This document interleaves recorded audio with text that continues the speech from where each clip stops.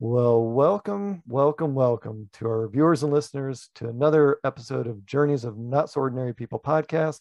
I'm one of your co-hosts, Dr. Dave Peltz, and our other co-host is Dr. Joe Hamlett. How are you doing today, Joe?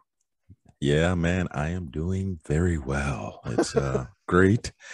Great to see you again, as always. I'm just excited to be here. That's awesome. I love your voice. It's kind of like today we're going to discuss a wonderful topic. It's very relaxing and enthralling. Oh, absolutely. Yeah, this is So fun. yeah. So today's topic is going to be customer service. Whoopsie. There's a rule number one: put your cell phone There you on mute. go. That I did not follow it. Yeah, it happens to the best of us. All Yeah. right. So our today's topic is customer service, and what does that mean? What does it look like? And with customer service, we're going to tack on good customer service and poor customer service to understand what that looks like, and the same for providing a good product versus kind of a poor product, and some of the pros and cons to that. So we're going to focus a little bit more on the positive side of things, but we are going to talk about customer service and products and the significance behind that. So, Dr. Joe, what are your thoughts on customer service? So I can tell you a lot of stories about poor customer service, but Right. that's not where we want to start. No, But no.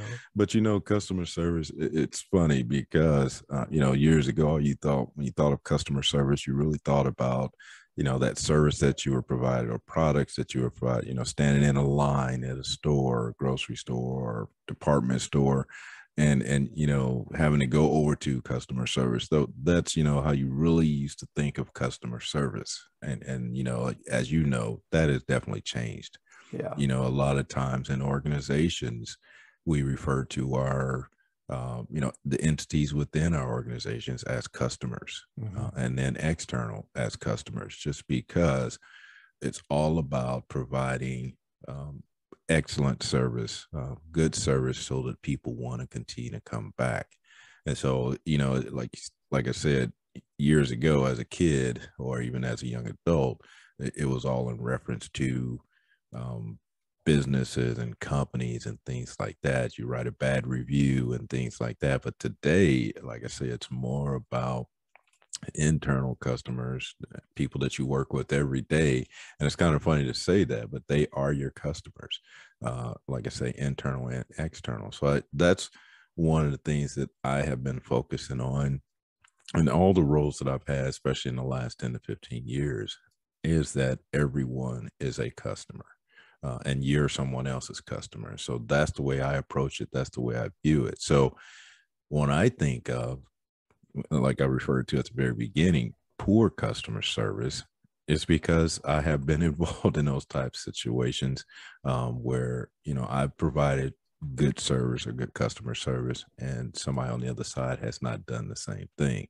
Right. And I think mainly because I understand that now. I understand the idea of customer service, good customer service, because that's the way I view every relationship I go into. That it is um, every an interaction of some kind, and so it's easy to be your best when you view it as somebody's going to give you some type of review on the other side. So I want to make sure that if my name gets passed down the road, that it's going to be because of good service, not because I was the person that didn't provide good service. And Right. that's the approach that I take with, internal projects, external projects, meeting people.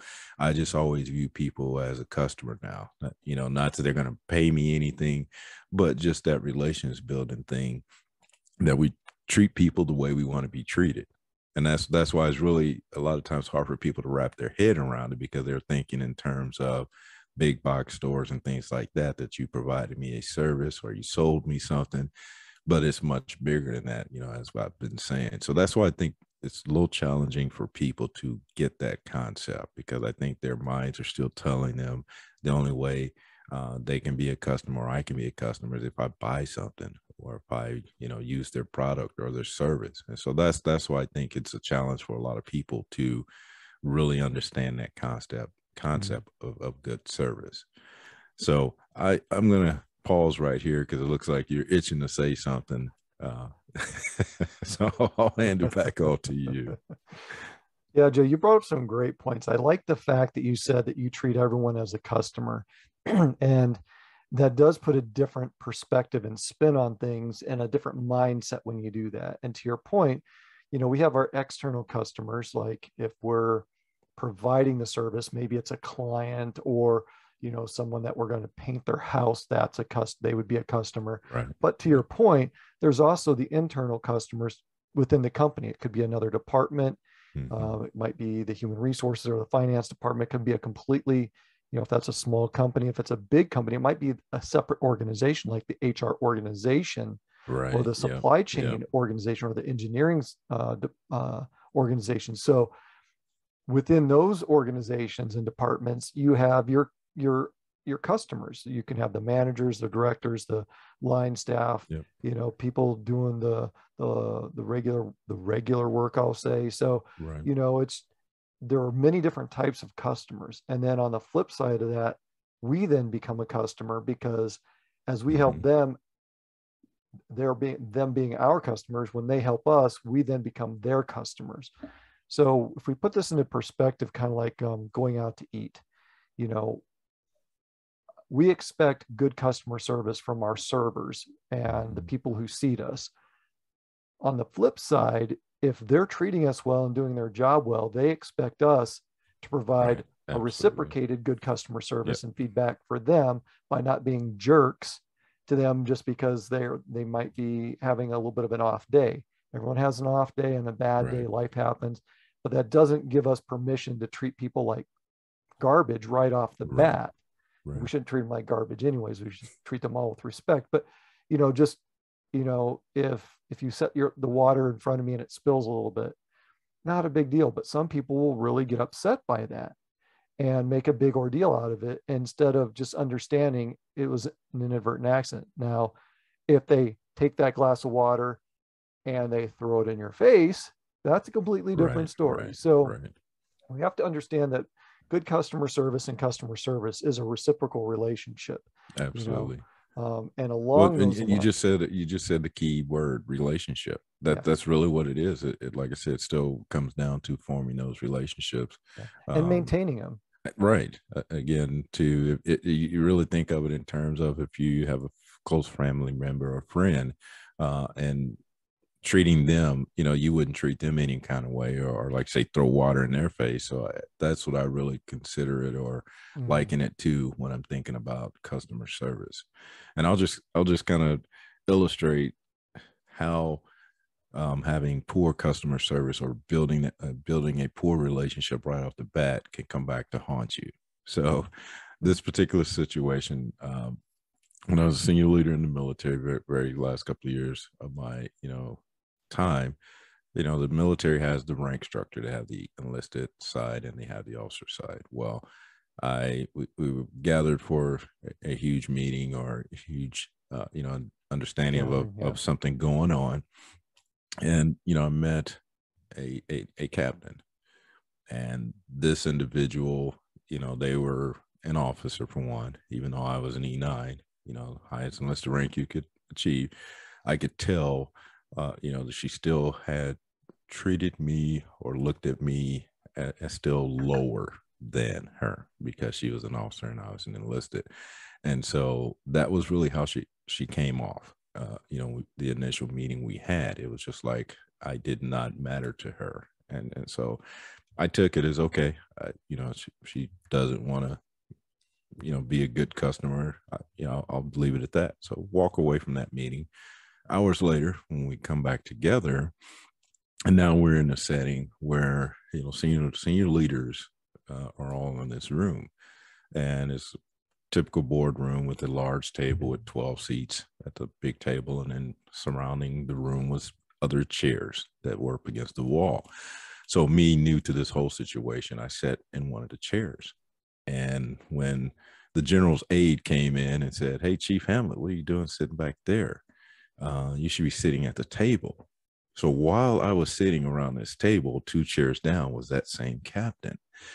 And I just happened, when the major said this to me. He said, when I kind of looked over to the left at this captain, and I could see the look on her face like, oh, wow, I did not realize this is who he was. And so it was really funny when I sat up at the table and she sat back at the back row, basically. Mm-hmm. And then when she came to do her brief, she basically gave her brief and walked out. So it was just, again, she treated me like I was nobody, and then she realized that I carried much more stature than she did. So just, that's the one thing I've learned over the years, that you, in any situation, you don't treat people less than, because you never know at the end of the day where you may see them. Right, they right. may be, and you may be wind up working for them, or they may wind up working for you. Exactly. That was really where I was going with this, is that you don't know. Even people, when you're driving down the road and they flip you off, and you want to say something, and then you get to your destination, and that's the speaker, or that's the person you're supposed to, so it just, you don't know. It's your new boss. Yeah, exactly. I mean, literally. So that's why really that just reminded me of that, not being cordial to people, not reciprocating, like you say, that customer service, or good customer service. At the end of the day, what does that look like? And then how could that affect your potential future? That's a great example, Joe.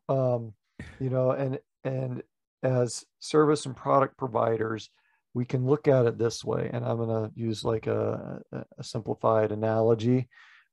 If you have someone come paint your house, or let's say me, I come and paint your house. Not that I would, but well, for you, Joe, I would. Okay. Yeah. So I paint your house, but it's all streaked and the color isn't even. And I say, okay, I want my payment, and I demand payment. You're going to be upset because it's not, the quality of the work was not acceptable. It was obviously not a good job. So for me, not only did I demand payment, but the quality of my workmanship was poor. So I provided a poor product and poor customer service. How does that reflect on me and potential business that you could bring to me? Right. So the point to that is, if you're providing a service and or a product, provide a quality service and a quality product, because it will reflect on you as an individual and as a business owner, as an employee, as a supervisor, as a leader. All those things matter. And on the other side, if we're the recipient of this poor product and service, we should, I'm going to say, and I'm going to use the word gracious enough to tactfully and respectfully have a conversation.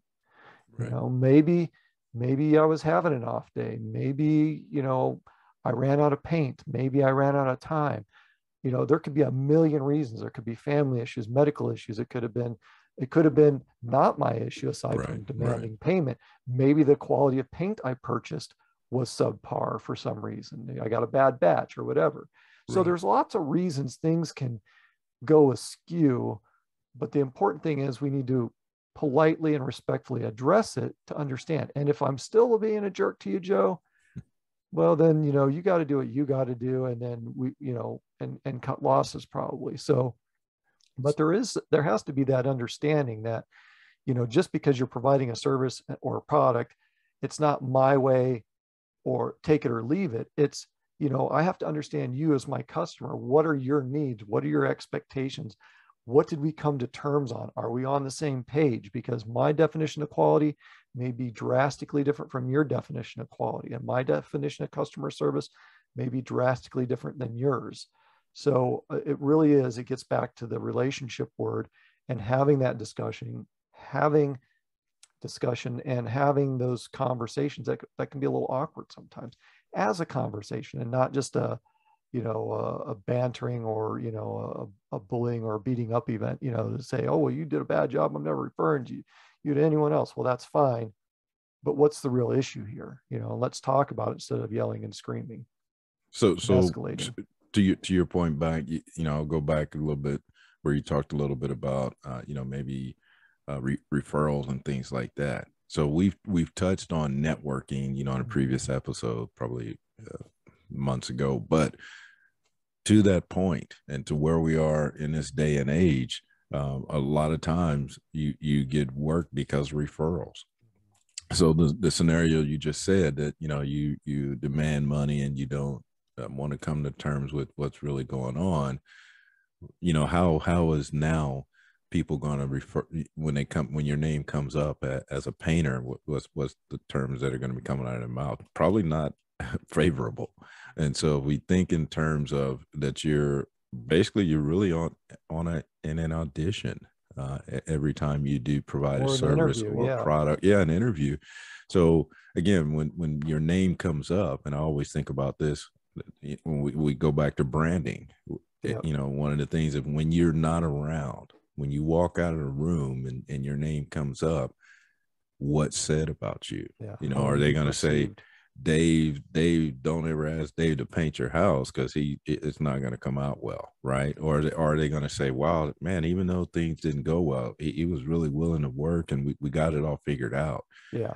So even if the situation wasn't good, to what you said earlier about figuring out why and then building from that, because like you said, everybody has bad days and it may have been out of your control, the mixtures or whatever could have affected this. And so being able to work through that it's going to still get you a lot further than just being hesitant or resistant, because it could be future clients that you're going to lose because of it. So I really if you think in terms of the networking piece, the relationship building piece, again, referrals, how does that all occur? And it's because, somebody's, even if things didn't work out, you still were able to work it out to make it pleasurable for both parties. Right. And that's really, it comes down to good customer service, trying to figure out how it's going to benefit both of you. Right. And back to my original point when I said, hey, you have to go into this with a customer service mindset always. And it's kind of funny, like I say, to think about that, even me talking about it and referring to it that way, it still just kind of throws me, to the side, like, man, what am I, who am I that there's customer service related to this? And so, again, I think that really still just paralyzes people when they think about customer service. It's always still thinking about, I went to the dentist. Did they do a good job? If they did, I'm going to spread their name around. If they didn't, I'm not. So it just, all the interactions we have really is still a customer service relationship. Yeah, really and I like where you're going with this, because it gets back to, you're providing a service or product. How is your customer service? But as a customer, how is your customer service to the person providing that service or product? Right. That's just as important, because how you treat them is going to have an impact on how they treat you, and vice versa. Right. So, think about this. How many of us go to the same grocery stores or same food stores, food and grocery store, I guess it's the same thing, but your big box stores, right, or the mechanics or auto shops to get your oil changed, frequent the same facilities, maybe it's a sports park or something like that. If you frequent those places, how do you think you're going to be remembered if you always come in and are complaining about what's going on? Right. Versus having a positive attitude and being gracious and grateful for what they are providing. Mm-hmm. If you don't like it after a few times, then don't go back. Right, and if it's your only option, well, then there's an opportunity to have a discussion, as awkward as it might be, and it may not result in much, but at least you've made an effort. So that's something to think about. We are, not only are we customers, but as customers, we provide customer service, and how we receive and reciprocate. So it really does, it gets back to, again, that relationship building, networking, branding, representing yourself, the discussions that we've talked about over the many episodes that we've done. All these pieces, start coming together. One of our episodes, I believe we did kind of a summary and kind of showed how things fit together. Right. Well, this is an extension. Our Mm-hmm. conversations are extensions upon previous conversations, where it's not just one thing and it's isolated and siloed. It's more of a web, a network Right. of things where it may be only a piece of this, but that piece is important, or maybe it's a large piece of it. Right. Right. So, with customer service, there's a lot more to it than just receiving something, Well, that's funny you bring up, the whole scenario about the grocery store because, and you know this about my wife, but she's, heavy into savings and saving money and couponing and And things she's like great that. at it. Yeah. So for a period of time when she would take her Tupperware container full of coupons. And so when she would walk in the store, because like you said, she would frequent with these stores, once a week. She had a routine. She'd go into all these stores, same day, same time, because she knew the routine. Well, when she would walk in, the first thing that cashiers would say, well, there's the coupon lady. So back to your point about branding and what you're known for Yeah. and how you treat people and, that interaction you have with them.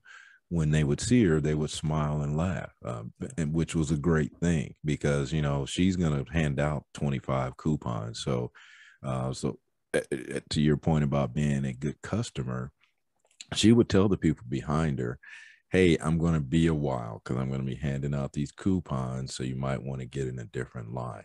So to exactly to your point, her being a customer to the grocery store, but then also showing good customer service by telling the people behind her, hey, you're going to be here for a minute. So if you're in a hurry, you might want to change lanes or something. So, it's again, the branding piece that you're talking about, the good customer service as a customer, and then as a customer providing a service to somebody else by telling them, hey, if you don't have a few extra minutes, you might want to move on. So that, I think that's a really good example of, her being the coupon lady, being coined the coupon lady, but then also providing a service to other people. She didn't work there. She could have just stayed in line just like everybody else. Just, and while you watch the people behind her look at their watch and say, man, so she did them a service as well. So that's why I say she's taught me probably more about customer service than anybody, even the point or the fact that, we get a bill and we don't agree with it. She'll call the customer service line and say, hey, I think there's a mistake on our bill. Can we go through this? And, a lot of times after she gets off the phone, they've either cut whatever the discrepancy was, or they offer us some other service, at a discounted rate. And it's because, there was a mistake, kind of what you were saying earlier about the painted house. There was a mistake.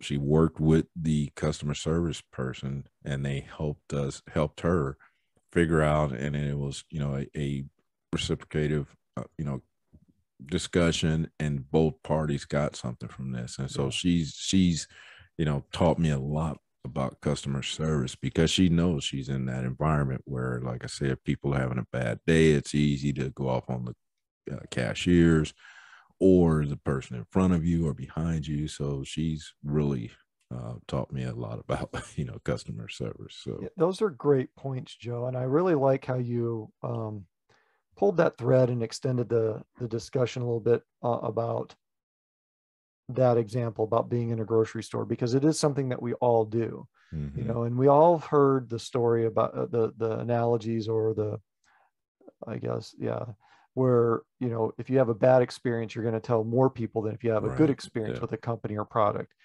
Well, that's one side of it, right? If I do a great job, you're going to refer me, and if I do a bad job, you're not going right, to refer yep, me. But as the service provider or the product provider, if we're working with a consumer who's just not nice or good to work with, are we right, going to work with them again? Now, me as that consumer, I might be going, wow, I've got a great deal and they've got a great product. I really like the way they painted my house. But how come they won't come work for me anymore? I'm paying them well. I gave them great tips. right, right, I got all their services and I want to do more, but they don't call me back and they don't work with me. Well, if you treat your service providers and your product providers poorly, you provide them poor customer service, you're not going to get the opportunity, or you may not have the opportunity to receive their services and products anymore. So it really does run both ways, because if I have a client, or if I'm providing a service or product to someone and they are the worst client or worst person or worst customer to work with, I'm going to work with them as little as possible, because I did not have a good experience.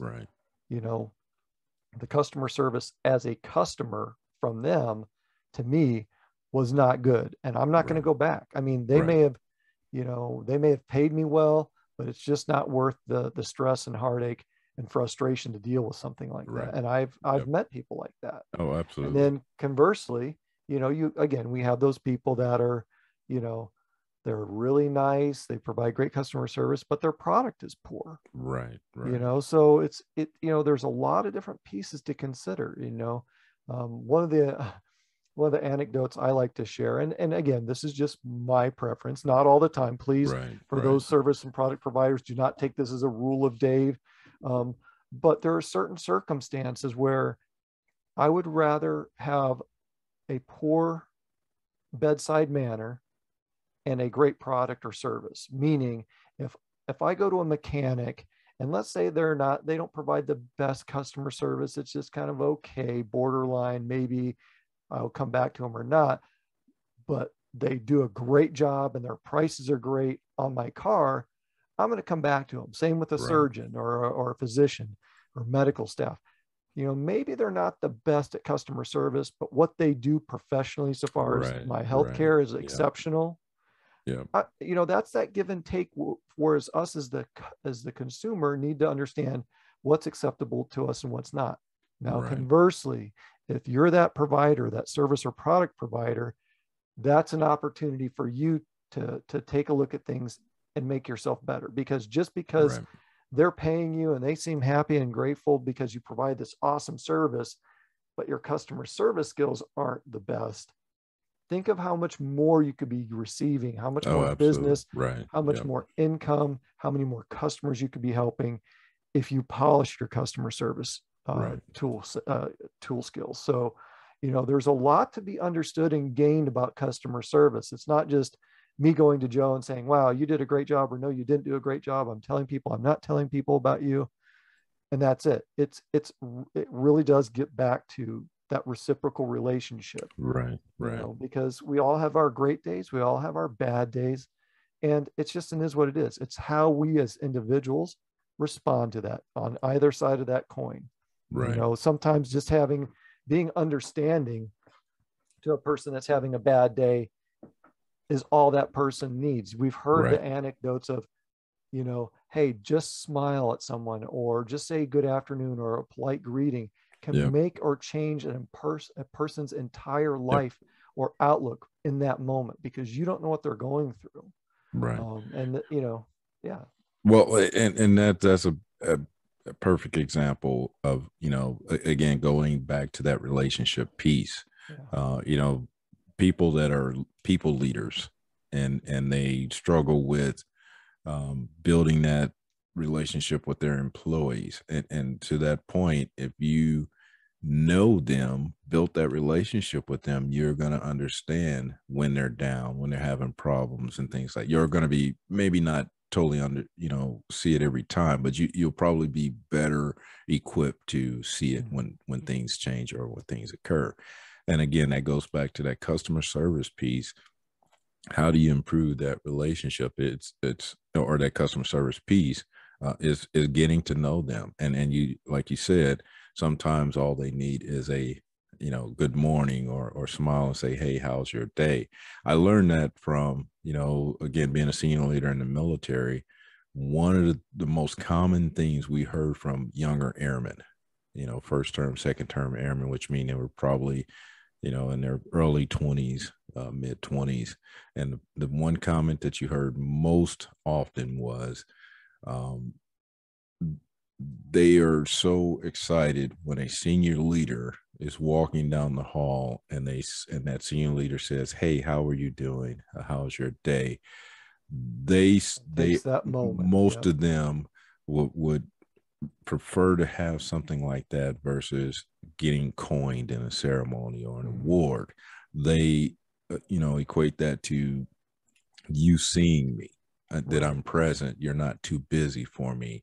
And again, that's another form of customer service. You're at this We've all level. seen that at some level or not, walking down the hall, and there's Right. our senior leaders or our supervisors or Right. managers, teammates, colleagues, peers, Yep. whatever, even customers. And you're looking at them and you're going to give them a polite greeting, and they're just like, they Right. look Yeah. right See past you, or right they just, past you. Yeah. or they don't see you at all Yeah. or acknowledge you. And you're like, hey, good morning, good afternoon. And they're just like, they look at you like, Right. why are you talking to me? And it's Right. like, we're collectively, we're all on the same team, you Right. know? So it gets back to, you don't know their story. You don't know what the shoes that they've walked, the life that they lived, their situation is positive or poor as it could be, and that's just where providing good customer service, to your point, adopting that perspective of providing Yeah. good customer service all the time Right. really is a benefit, because it puts you in a positive mindset, and it allows you to take those moments for what they are. And maybe you do say good morning or good afternoon to someone and they don't see or acknowledge you. Right. That's okay, because Right. maybe there's Exactly. something going Yeah. on that Exactly.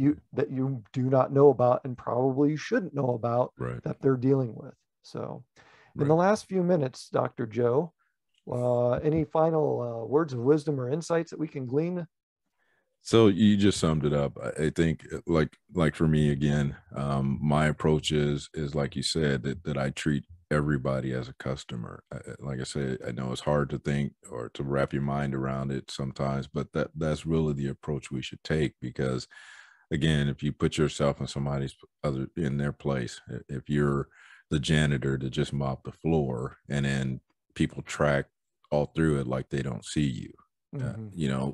would you want to be having to remop the floor again because Right. people are not considerate? So I mean, if you really look at it that way, that you treat people the way that you want to be treated, that's customer service. That Right. really is. Because again, if you think in terms of me going to a box store and I have a problem, who am I going to go to? I'm going to go to customer service. Do I want somebody that's going to be on the other side defensive and Or vice curse versa. me Do you want out? Or someone coming up to you that's just uber aggressive? right. You So know, again, it just really goes back to, treat people the way you want to be treated.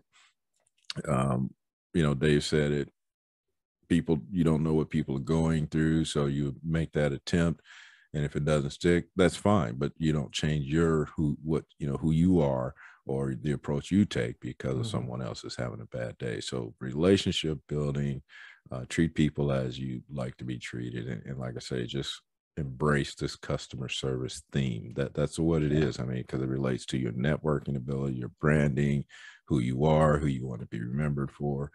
That all comes into play when you Yeah. really think about customer service. So Joe, those were very excellent points. What a wonderful summary. I appreciate that. To our viewers and listeners, we want to take a moment out to thank you again for tuning in and listening in and viewing. We appreciate your participation on the other side of the camera. Please, if you're enjoying the shows, like and share. That's what we're here for, is to help and just have a great conversation yeah. with each other and you, our audience. So on that note, um, thank you for tuning in. And until next time, keep on being your not so ordinary you.